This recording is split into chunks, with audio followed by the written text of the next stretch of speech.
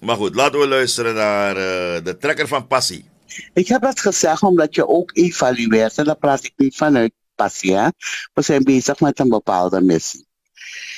En je evalueert, je kijkt naar de resultaten. En natuurlijk ben je niet tevreden, want het grootste deel van het volk luistert wel naar je. En men is sympathiek tegenover je ideeën.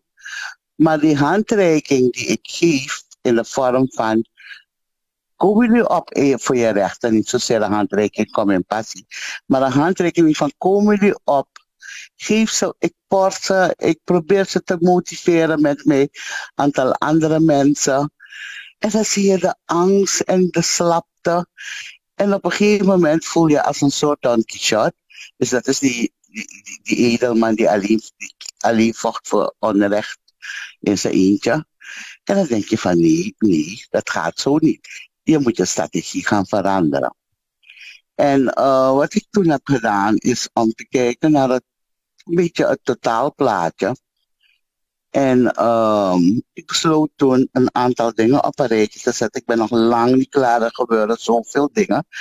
Ik ben echt aan het neuzen op internet welke schandalen hebben plaatsgevonden. Ik ben nog niet klaar met die job, want ik wil een tijdslijn eraan geven. En op een gegeven moment een complete analyse aangeven, geven aan het publiek. Want kijk, dit is dus het resultaat. Ik weet niet wanneer ik klaar ben, of het over een maand is of zo, denk ik. Dit is het resultaat. En hoe gaan wij er nu mee om, volk van Suriname? Moeten alleen een paar mensen die je op één hand kan tellen, moeten die alleen opkomen? Want hoe dan ook, er komen steeds meer mensen op. Dus wat dat betreft, het hoeft niet per se door passie te komen, maar het komt wel door het feit dat er bepaalde mensen blijven beuken en blijven praten, waardoor je anderen triggert. Het is een proces. En, maar wanneer nu, ik ga maar iets noemen hoor, wat doet Suriname, wat doen de Surinamers voor zichzelf op dit punt? Heel weinig, alleen maar klagen. Klagen, klagen, klagen, daar hebben we niets aan, we moeten oplossen. Er gebeuren dingen, ik vind dat een mooi voorbeeld van recent. De bisschop doet iets, iemand springt op, en daar heb ik het over Roos en Franklin, en dient de klacht in bij de paus. Ik weet toevallig, omdat ik er ook mee bezig ben, dat er nog zeker 3 mensen bezig zijn om een klacht in te dienen. En dat moet gewoon doorgaan. Het moet gewoon doorgaan. Dit is wat ik bedoel met, wat doe je? Niet, wat doe je betekent niet ga op straat rennen en veroorzaak onrust of whatever, wat nou niet wenselijk is. We moeten rustig naar de verkiezingen gaan.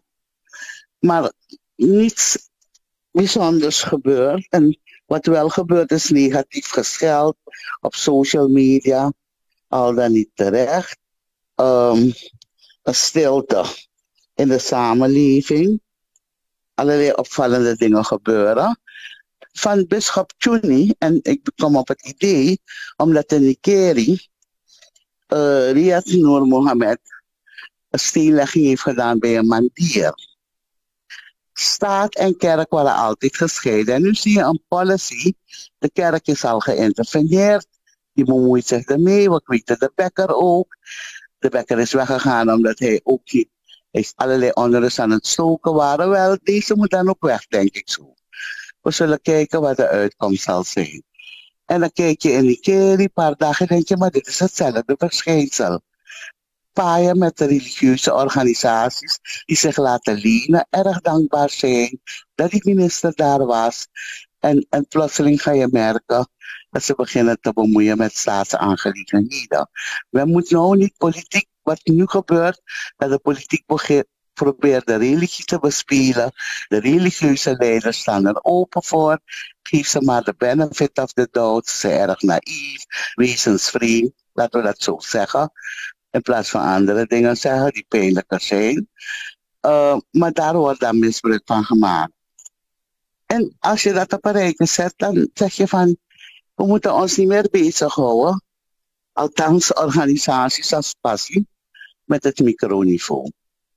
Individuen kunnen dat wel doen.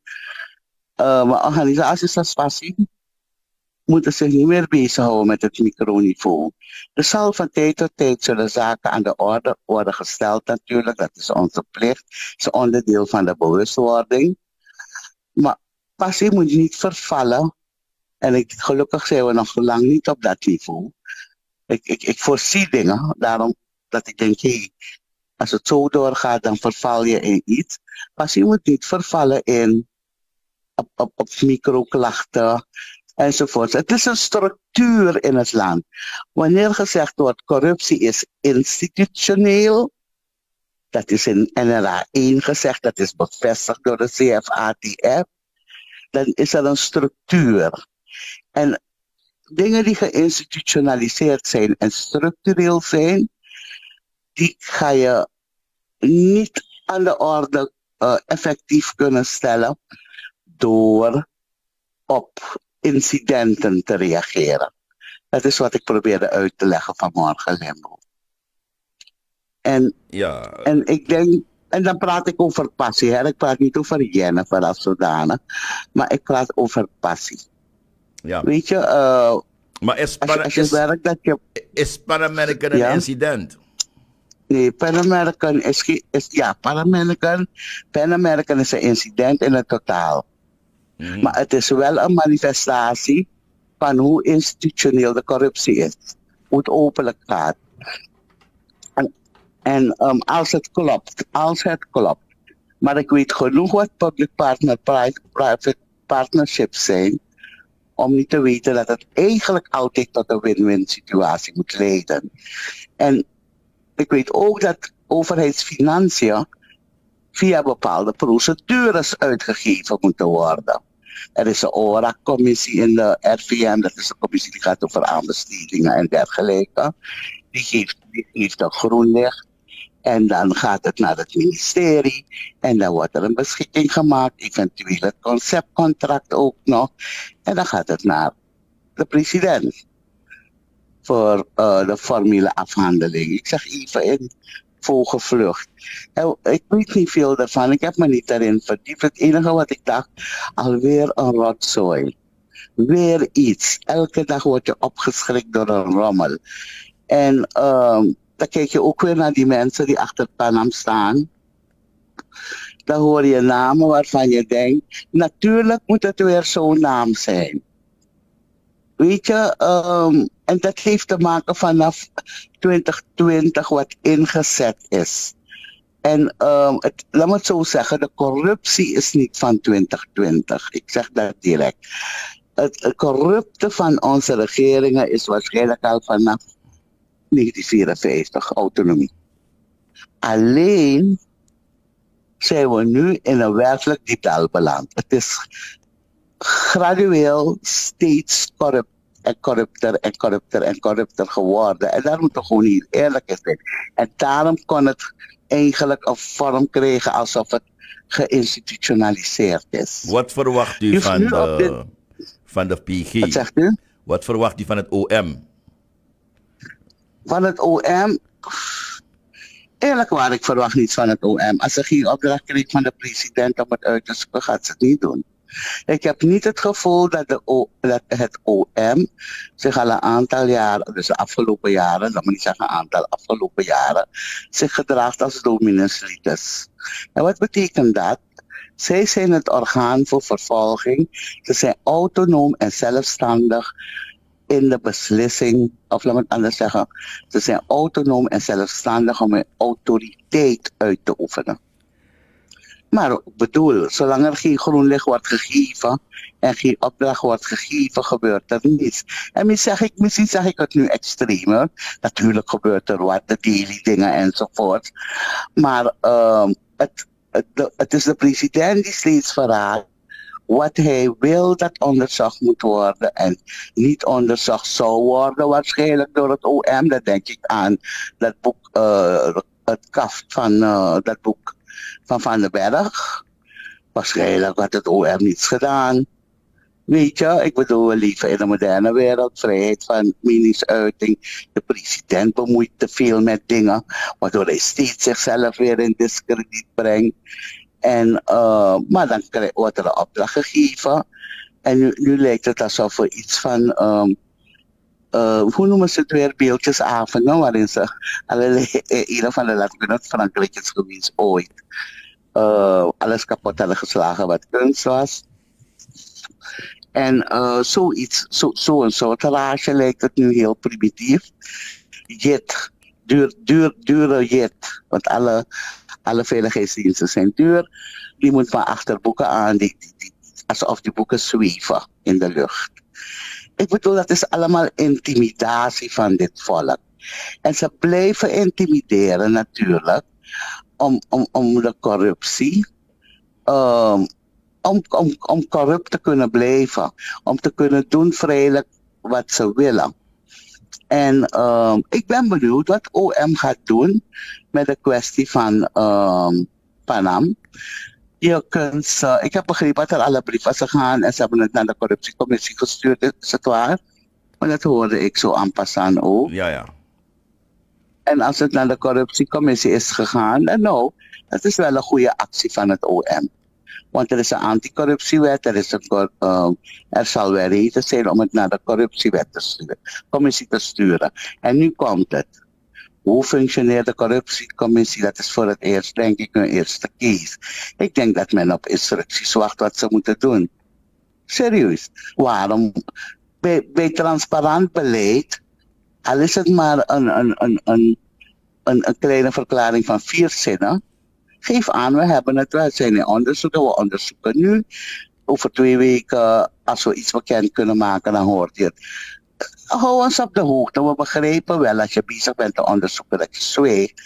Maar arrogant en hotent zwegen maakt mensen ook geïrriteerd. Omdat er geen vertrouwen is in geen enkel systeem van dit land. Vanwege die corruptie, de politieke overheersing, het gepolitiseerd van alle instanties die heel belangrijk zijn, maakt dat er geen vertrouwen is. Ik sprak laatst over de Rule of Law Index. Niemand gelooft in die rechterlijke macht, dat is toch erg? Ja. De Judex Index is verschrikkelijk.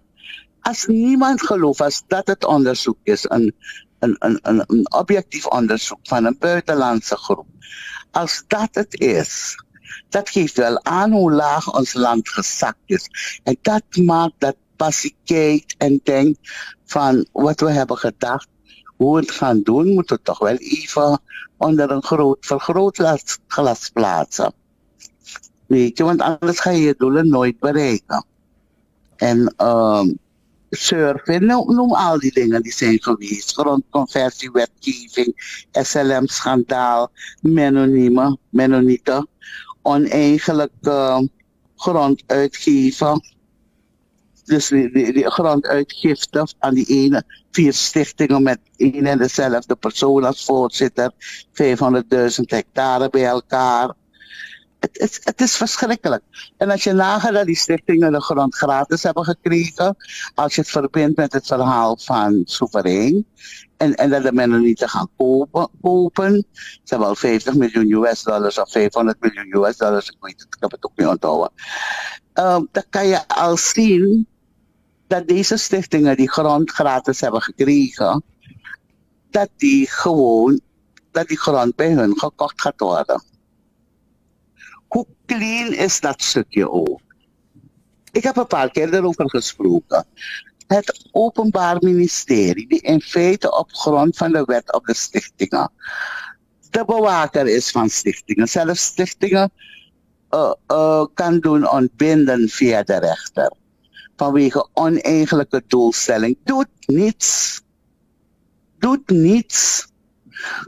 Moet Jennifer van Dijk-Silos harder blijven schreeuwen? Nee, want het heeft geen effect. Ik ga wel mijn kritische stem laten horen, maar het zal op een hele andere gestructureerde manier zijn. En dat is vernietigender dan wat nu gebeurt. Maar mensen beseffen veel te weinig hoe corrupt alles is. Ja, maar als alles zo corrupt is, welke garantie hebben we, mevrouw Silos? Want het is toch niet dat met een toverstok of met een druk op de knop de corruptie zal worden teruggebracht naar beheersbare proporties. Welke Absoluut niet. garantie hebben we dat een nieuwe regering na de verkiezingen in staat zal zijn om de situatie beheersbaar te maken in het land? Welke garantie hebben we? Hele goede vraag. We hebben geen garantie. Hele goede opmerking wat u zegt. Wij moeten ernaar streven. Er zijn mensen die doen wat passie. De mensen van passie doen het op hun manier. Die tv, we zullen moeten zien wat daar horen. Ik heb het zelf niet gehoord. Maar iemand belde me erover. Ze zijn bezig ook met verkiezingen. Zoals mensen trainen op moraal en fatsoen en ethiek. Mensen zijn bezig omdat men beseft dat met de huidige politieke constellatie ben je niet zeker wat er gebeurt. Welke coalitie er ook komt. Hoe die coalitie er ook uitziet. Maar iedereen hoopt natuurlijk dat is dan ook weer een hoop die je niet moet hebben. Want je moet het beste willen. Hoop ook dat welke coalitie ook komt, dat die in ieder geval heel integer gaat zijn. De geschiedenis moeten we ook niet vergeten. De geschiedenis heeft ons andere dingen geleerd. En wanneer in februari 2024, vandaag, ik denk 16 februari, no? 2024, of 15 februari, ik weet het toch niet. 17. 24, 23. het firmament er zo uitziet van de politieke partijen, dan betekent het dat je nauwelijks iets kan garanderen, maar je moet wel er naartoe streven en dat moeten de kiesgerechtigden, die moeten ook met zichzelf bezig zijn, want zij gaan stemmen. Zij gaan iedereen stemmen die binnenkomt, gaan op iedereen stemmen die binnenkomt. En je ziet die mindshift niet bij de politieke partijen. Je hoort alleen maar holle fratsen. Als je luistert naar laat me niet zeggen bepaalde, politieke leiders. Je luistert naar ze, je hoort hun oppervlakkigheid. Je hoort dat ze geen diepgang hebben. Je hoort dat het niet doordacht is of dat ze iets zeggen wat hun voorgekoud is. Je hoort niemand, je ziet niemand de boezem hun hand in eigen boezem steken. Om te zeggen, wij, partij A, maken die shift. We laten dit los, we zijn voor Suriname. Die moed bestaat niet. En de meeste mensen, ik let wel, er zijn uitzonderingen hoor, laat me niet in zijn algemeenheid praten, want er zijn echt wel uitzonderingen. De uitzonderingen die absoluut integer willen zijn, zijn heel weinig natuurlijk, daarom zijn het uitzonderingen. En ze hebben de guts, de meesten hebben de guts niet om binnen hun partij die shift tot stand te brengen. En dat maakt dus dat de burger moedeloos wordt. En dat maakt dat men gaat wegstemmen weer. Ja. Het wegstemmen geeft je toch een peace of mind, hè? I'm a poor thing. Want we houden geen rekening daarmee van poor thing en potwatrasadi. Ja. Dus het is moeilijk. Oké, goed. Dan kunnen we het hierop houden. Laten we kijken wat onder andere de PG zal doen in de kwestie Pan American. Oké. De PG heeft al iets gedaan, hè? Dat legde ik uit. Ja. De PG heeft het doorgestuurd naar de corruptiecommissie. De hele focus moet zijn op corruptiecommissie. Daarom dacht ik ook van, of is er misschien al bericht, dat corruptiecommissie het heeft onderzocht en wensen in staat van beschuldiging van die mensen. Ik heb het niet gehoord. Dus die mensen die ermee bezig zijn, focus op het juiste orgaan. Ja, dus transparantie laat men ons laten weten wat de vorderingen zijn.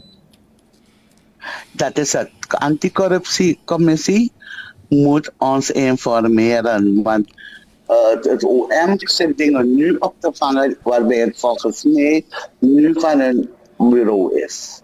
En het zal terug moeten gaan naar OM. Meester Jennifer van Dijk-Silos.